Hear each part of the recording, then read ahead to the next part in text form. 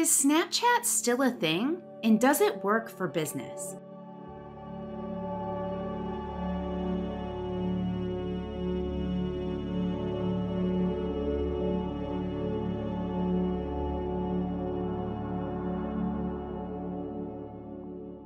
I'm Terry Watkins, your Chief Idea Catcher over at SpinFrogs, and today I'm going to share with you 3 things you need to know about Snapchat. Snapchat is still a thing, absolutely. And like with any social media platform, we need to identify who is using the platform and are they the people that we want in our business, in our office.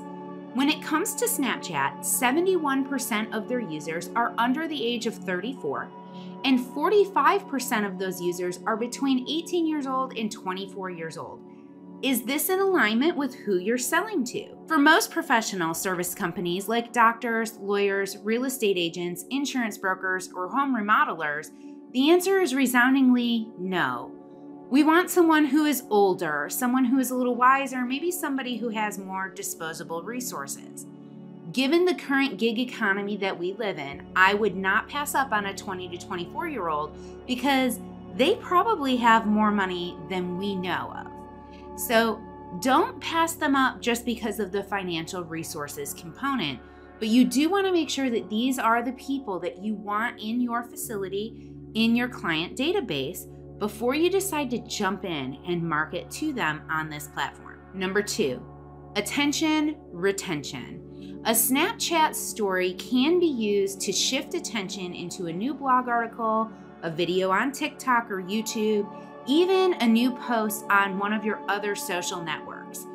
But your audience here only sees the content for a moment, sometimes as little as 3 seconds, and then they're moving on to the next bit of news. So the retention and click-through rates are really, really competitive. Your content better be better than pockets on jeans to get the retention of your reviewer. So making sure that your content not only stands out and captures attention, but is something that's going to inspire them to take that desired action. That's the catch with Snapchat. Number 3, the best thing to use Snapchat for really is retail and restaurant industries. Why?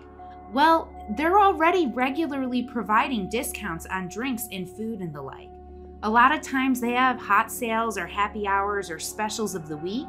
Snapchat is a great place to share coupon codes, hot sales, and those happy hour specials because they get attention, they get the clicks, they get the conversion more than anything else in the Snapchat space.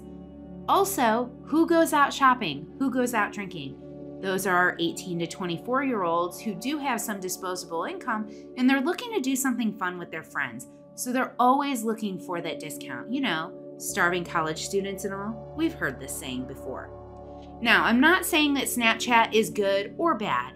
I am suggesting that before you dive into this social media platform, you do some analyzing on the plan for your business growth in 2022. Does this platform, audience, and style align with your brand values? If so, then let's build a strategy to make it effective for you. If not, let's build a strategy around social platforms that do. Get in touch with me for a free 15-minute chat today. My calendar is in the description below. I look forward to talking with you about your marketing plan.